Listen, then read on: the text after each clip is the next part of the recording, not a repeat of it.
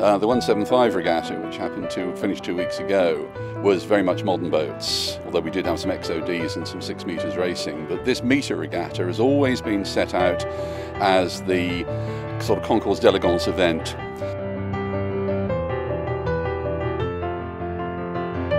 Meter class boats are the most elegant, graceful bits of kit on the water, and it's right and proper that this club, which has a very long tradition with meter boats, should be hosting the British Open Meter Regatta, and we've had some wonderful racing this week, so it plays a very important part in our overall planning.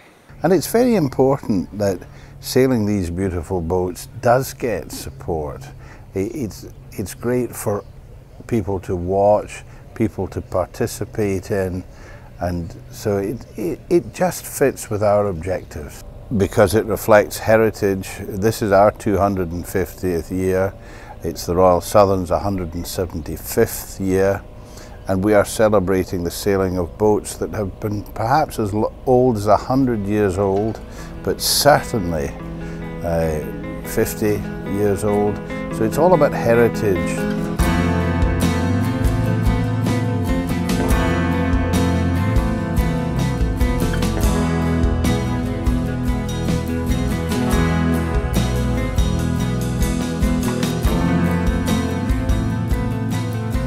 It's absolutely great having Scepter sitting on the dockside here. It reminds members of this club that we were challengers of record for an America's Cup campaign in the 1980s. These boats are elegant, they're graceful, they require a lot of sailing to get the best out of them, and Scepter, although she hasn't had anybody to race against this week, has been out there with the fleet, incidentally practicing for the Round the Island race and the Classic Regatta, which she'll be doing later this summer in the Solent.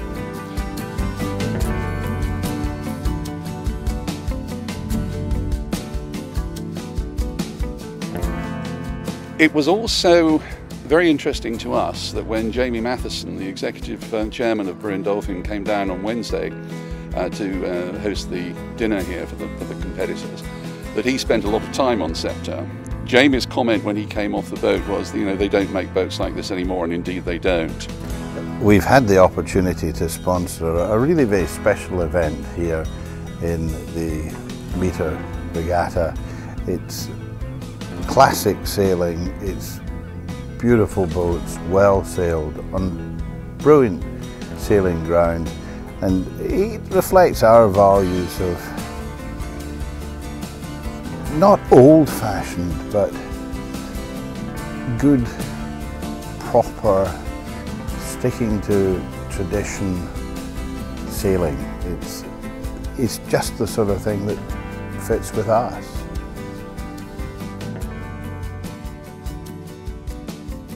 It's a sadness that we've had to curtail racing on the third day of this Open Meter Regatta.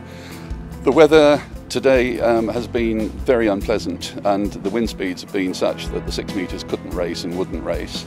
It was a particularly good call at the beginning of the regatta by our race officers David Arnold and Tony Lovell and Martin Bedford that they should get 3 races in on the first day of the regatta, 2 on the second day. So we've actually done 5 out of the predicted 6. But today, unfortunately, we've had to curtail. But the competitors seem perfectly happy. They've had a damn good week of racing. And indeed, Tim Street, who is one of the older members of the 6 Metre Association, said that it's the best 6 metre sailing that they've had for 10 years. Oh, I think it was a tremendous event. It was enjoyable. We had mixed weather. I mean, some of the most mixed weather for ages, but we had light, we had meteor, and very heavy right at the end. And it was excellently done. Very difficult courses set, but I thought the race officer got all his decisions right. And it was, I think, the closest racing, certainly in the classics, the closest racing I've ever known.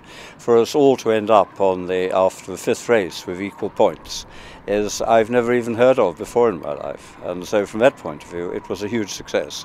Yes, it's not been the easiest. I would have thought that if we were running a course for aspiring race officers, they could turn on that weather and we'd see how they managed, because we had very significant wind shifts of 110 degrees in the middle of a race. We had a race where the wind was blowing from 2 knots to about 32 knots. And just about everything was thrown at us to make it difficult. But we did manage at least to get in 5 out of the 6 races.